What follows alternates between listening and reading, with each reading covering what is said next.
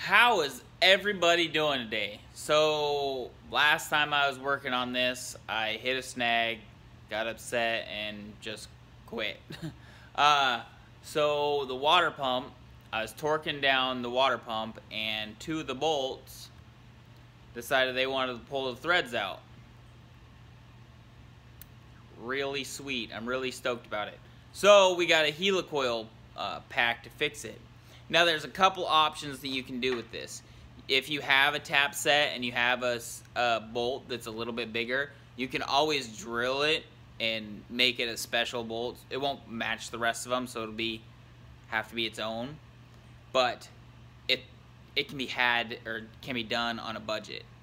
I was thinking about doing this and debated on it. Couldn't find the right tap for it. So I gave up on it. Found the Helicoil kit. We'll just fix it with a helicoil and call it good. So this is a helicoil kit.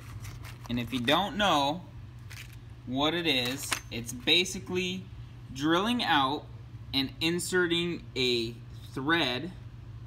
So you drill the hole bigger, insert this thread, and then it matches with the bolt that's existing. So this is a M6 by 1 thread pitch, and I forgot how long it is, but so the water pumps, there was a lot of controversy online on what this was, and it is an M6 by 1 bolt. People were saying it was a 1.25, and they don't even make a 1.25. So if you're trying to do a Subaru water pump, I think it's 04 and up, it's a M6 by 1, and you can replace it like that. So this helicoil kit, back to what I was saying, you drill a hole bigger, then you tap it, and then this is threaded on the inside and the outside. So this bolt will go into these, and you Loctite it in there to make sure that it stays nice and tight. So we'll open up this package and I'll show you what's inside of it. So this is all what's included in the kit. You get a pamphlet or a backer that actually has some instructions on the inside on what to do. Your tap, helicoils, the insert tool, and then the insert guide. Things you'll need apart from it is a drill bit and Loctite, and of course your bolts and a drill, and I think that's it. So what you do is you go in, you drill out your hole. Now we've already got an existing hole in there, so we'll just make it bigger, and then we'll tap it, and then the helicoil, which are these, and of course this is included in the kit. Helicoil will go in. Now you see one side has a tang on it, and then the other side does not. So your bolt goes through one side and then it stops on the other, and that tang is used to thread this in to the hole that you just tapped. So you put that into here. Well, first you put it onto here, put it into here, and then you'll put it up next to the hole, and that will align it straight in. And there you go. Drill, tap, insert, and then remove it. Now to make sure that this comes all the way, or so the bolt can go all the way through, you got to break this little tang off. So you have to break this tang off, and you can see that little groove right there. That part breaks off and leaves the rest of the thread attached.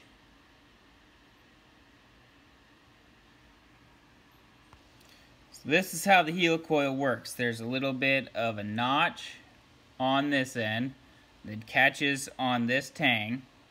So you make sure that you have the tang side facing away from the end. Screw this in, and then that tang will catch on there. And now it will spin this whole assembly. Put that all the way down into here. And then you can start threading it. Make sure that you're not cross-threading it, but start threading it through. And then you butt this up against your, in my case, the block, And you just keep threading it through till it goes all the way through.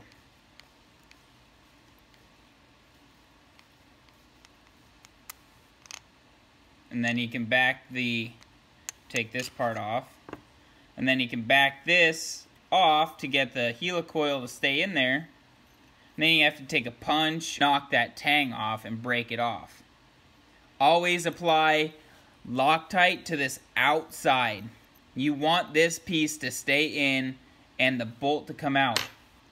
Because if you don't, when you put your bolt in, there's a good probability that you put it in, and when you go to take the bolt out, the helicoil will come out with it. It's a lot harder to get the helicoil back in than the bolt.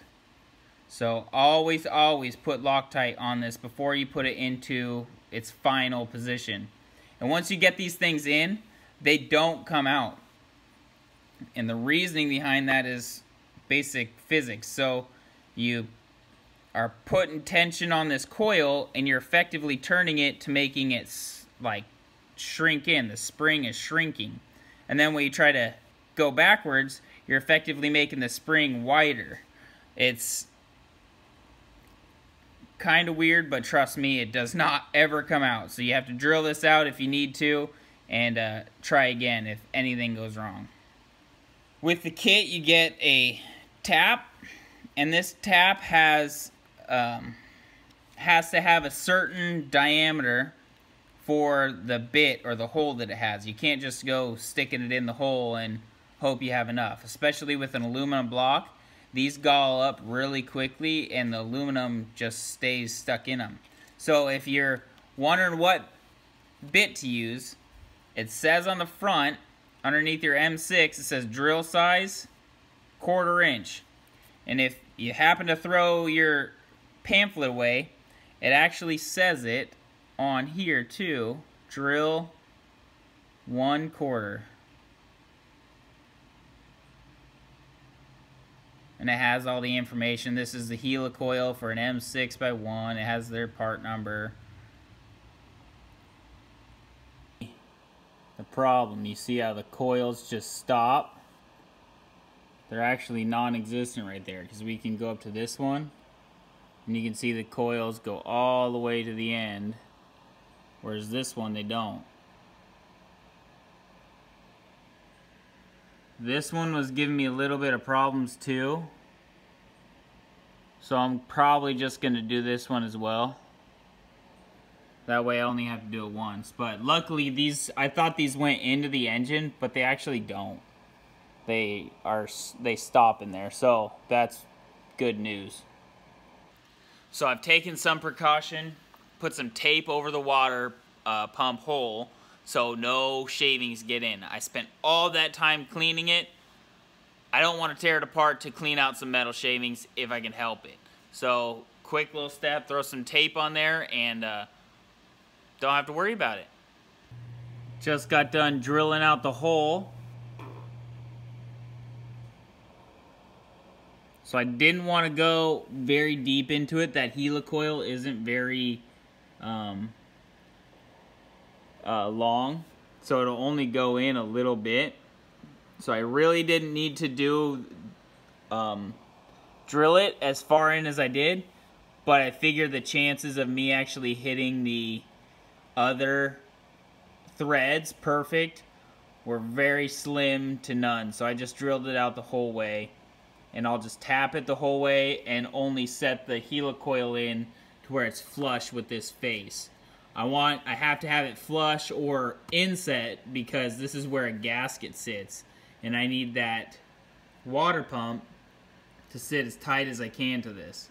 So got it drilled out, got my tap in my little hand tapper, and just gonna squirt some WD-40 on it and go from there. Start tapping this. It's important to go super slow and take your time, and make sure not to drop this bit. You drop it and you mess up all those cutting edges, well then the tap's basically ruined.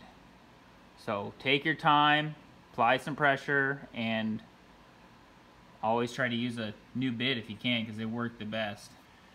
once you've got the tap set, go in a couple turns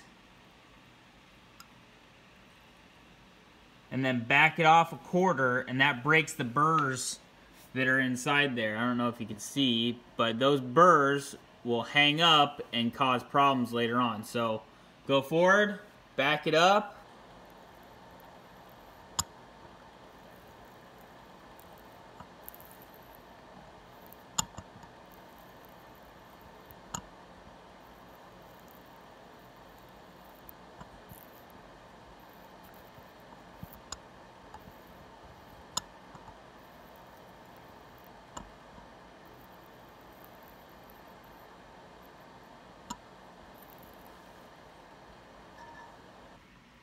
So when you're done getting ready to back out your bit, it's sometimes can be helpful to get an air chuck and just blow air into each one of the holes.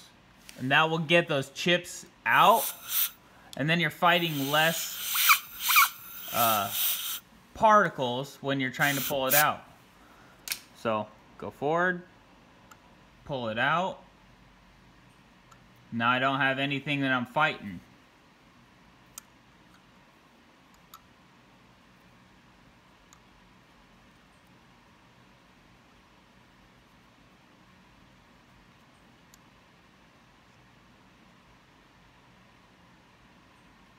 Little bit of stuff in there. And now we've got threads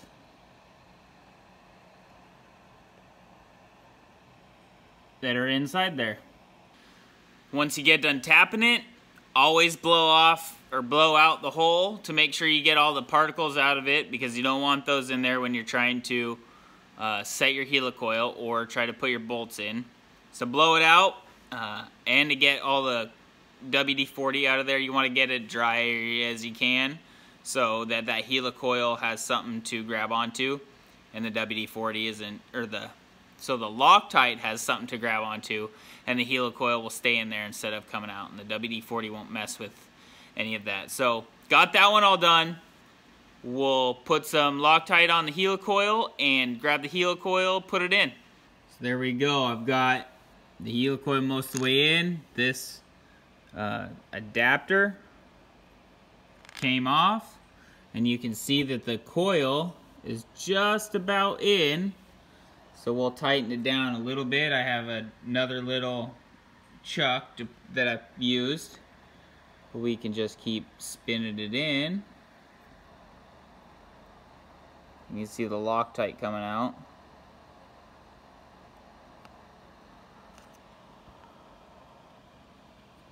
Maybe a little bit more. Another turn.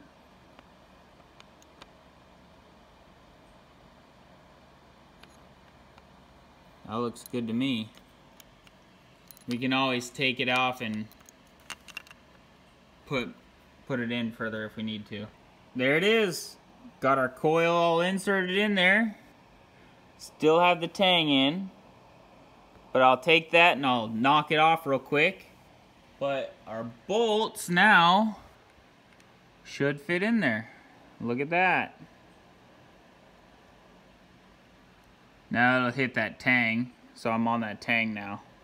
But our bolts fit back in.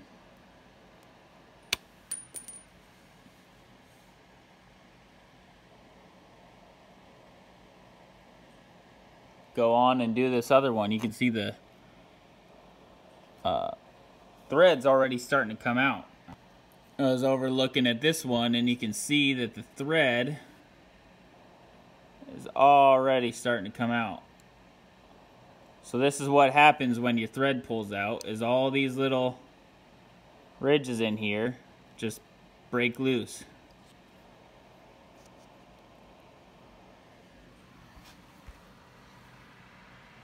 So there's pretty much a coil of your nut that holds it in there. So that one's definitely failing. So we'll get that one fixed too. So the first time I did this, I went and put the helicoil on this adapter, and then put my Loctite on this and put it through this adapter and then put it in. But I was thinking about it, the smarter way is to take your Loctite, just put it in the hole, and then it will go around the outside of the helicoil when it goes in, and you don't have a huge mess to clean up. Loctite in there, and we'll start to put our helicoil in. So it doesn't take very much force, but you can break those tangs off real easily, just giving them a quick little tap. And then they'll break off. Now I'm going to go in there and fish them out and make sure that those chunks come out. There we go. There's the end of the helicoil broken off. Now that we've got both of those helicoiled and fixed, I'm going to put the water pump back on, but I'm not going to put in those two bolts. I'm not going to torque it down. I just want to put it on there to get it off the bench. So I'm going to put it on there. And it's always a good idea to let them sit and let that Loctite start to work. That way when you go to put Loctite on your screws, that it won't bind the two together. There will be a little bit of a layer between the two.